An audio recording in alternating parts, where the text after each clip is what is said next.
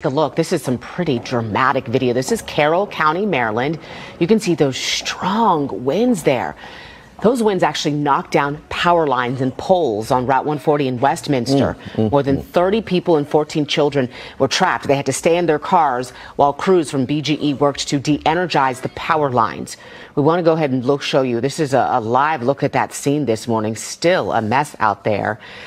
Those cars are empty now, but they were stranded on the roadway. You can see right there, those cars are not moving.